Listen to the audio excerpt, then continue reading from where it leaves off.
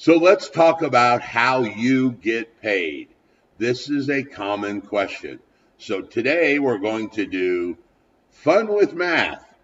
So let's go back over here. Let's clear this out. And let's do some basic math problems. So let's go back and talk about the actual commission. I, as the employing broker, or I'm going to use the word managing broker, get to decide the actual commission I am going to charge my listing or my seller to list their property. And let's say in this example, I'm going to pick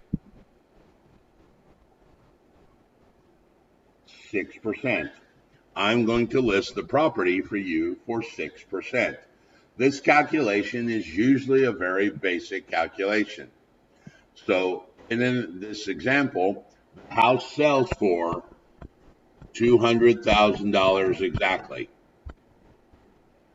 My commission literally is 6% of that, and it gets paid based on the sales price. So you would literally take 200,000 times 0.06 and realize that the commission I charged was $12,000. That is how the commission works. It is a percentage of the final sales price. We can do another one just for simple fact. Let's say the house sold for $425,000 and I charged 5%. I charged 5% commission. So what do you get? 5, 25, 10s, 12, 20, 21.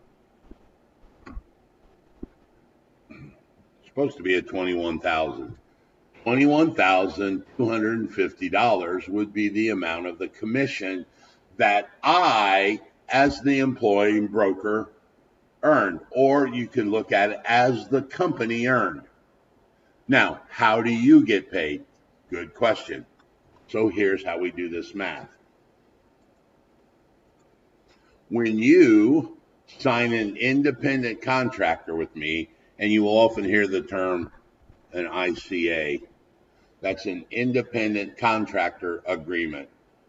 You and I are going to agree on some sort of split between me as the managing broker or the company and you as the sales associate working for me.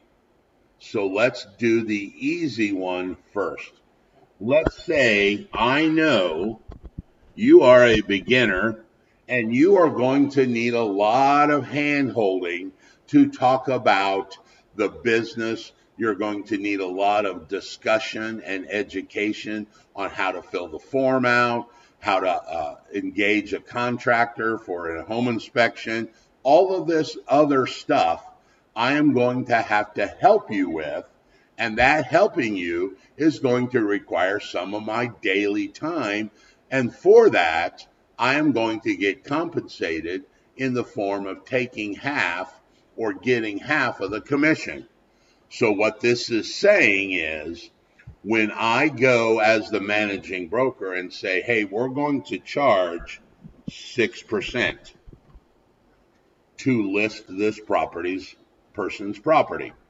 And let's go back to the easy math one. The house sells for $200,000. Therefore, the commission earned is $12,000. Now, that is the commission earned by the brokerage, the Keller Williams, the Exit Realty, the Modulin Group. But you and I, as the sales associate who is representing me, the managing broker, have agreed that we are going to split 50-50 because you needed a lot of help. So therefore, 50% of this is going to stay at the brokerage level, and 50% of it is going to go to you for doing all of the work. So in essence, the managing broker, the boss, the company, however you want to look at it, earns $6,000 of those $12,000, and you earn $6,000 of those $12,000. And I hope you see that it's merely 12,000 times 0.5 gets the $6,000. That is how you get paid. So let me go back and restate something I mentioned earlier. When you go to closing and you are representing your brokerage, the check, this initial check at the closing, will be made out to the brokerage, not you. You can't get paid. You can only get paid from the broker you're representing. You can only get paid from the brokerage company. So when you go to closing, they will hand you a check for $12,000 made to the name of Fathom Realty, the Modular Group, Bob's Real Estate, whatever the company name is. You will then come back to the brokerage office with the check and go, here's a check for $12,000 that I just closed, and here is our income called the commission. I, as the managing broker, take that check and put it in my bank, and I write you a check for the amount that we actually agreed upon, because you and I agreed on a 50-50 split.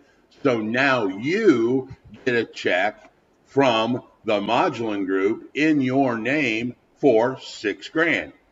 That is how the split works. So let's do another math, because I know people like to see math and love to do math on a daily basis. So let's say the property sold for $400,000. We were the listing agent, so I charged my commission. Now, I really like this guy. He's a good friend of mine, so I'm going to help him out. And we're going to charge them 4% commission. So you can quickly see that the total commission earned is going to be $16,000. That is the commission earned by the Modular Group or the brokerage. But you are the one representing my company, but you now have some great experience under your belt. I don't have to help you a lot. I understand and trust you when you write a contract. I've looked at 30 of them. So therefore now, because I feel more comfortable with you, our commission has changed. And let's say now you are going to get 80% and I'm going to get 20%. And a lot of times you hear this split called an 80-20 split. When you hear that, understand that the largest number is always given to you. I would love to keep 80% of your money, but that's not how it works. So when someone says I'm on a 60-40, they mean 60 to the agent, 40 to the company, if they're on a 75-25. So the largest number is always given to the agent. So in this case, you are now on an 80-20 split because you have got 3 or 4 years with me and I trust you. So you bring that check in, and that check is for $16,000. I collect that check from you, but then I go, oh, okay, I now know that you are 80%. I would write you a check for $12,800. That is 80%. Now, maybe I skipped a little bit of math, but I hope we all understand how to convert a percent to a decimal, right? If you don't understand that math, feel free to reach out to me once again. We can talk about that. But here, 80% is 0.80. So your commission is going to be $12,800. The difference in that, watch this math, this is pretty cool. This is why I love math. People all the time say, hey, I hate math. Math has an answer. There's always an answer. So if you got 80%, I got 20%. So what is 20%, which is 0.20, times that 16,000? Well, that's going to be $3,200. Or you could have looked at it like this. 16,000 times your 80 is $12,800. How much is left over? The amount that's left over is $3,200. So I get that number no matter how I do the math. I could subtract your pay from the total, or I could take my portion, which is the 20% of the total, and get the same number. Ain't math great? It works out great like that. So that commission gets split in some fashion based on the independent contractor that we have.